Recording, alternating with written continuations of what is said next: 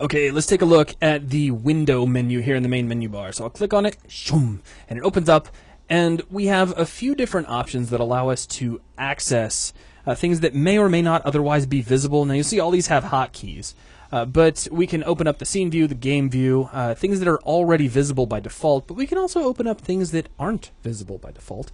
Things like the animation view, so I can click this and it opens up like a little window.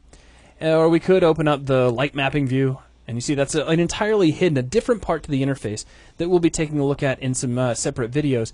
But with these two things open, we can now take a look at next window and previous window. These allow you to swap your focus between different stacked windows that you may have pulled out from Unity's interface. And you see they have their own hotkeys, so you can hit Control-Tab or Control-Shift-Tab to jump in between those. Yeah, it's kind of handy if you're working on a single monitor and for some reason you've clicked on the editor and these windows have fallen to the back. It gives you an easy way to bring them back up without having to minimize Unity and move stuff around to get them. Exactly right. Now, down from here we have layouts. This allows us to change the type of layout that we're working with. We can go with like a 2x3 split, or I'm sorry, a 2x3 or a 4 split. Now, what I'm going to do is close out some of these extra windows, and we'll just take a look at a couple of these.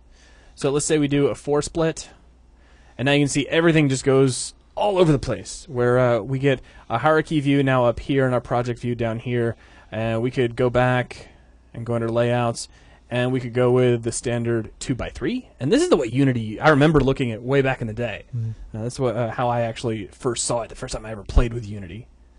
And so there's all kinds of different layouts you can play with. And then we have wide, which is the default layout that we've been using up to this point.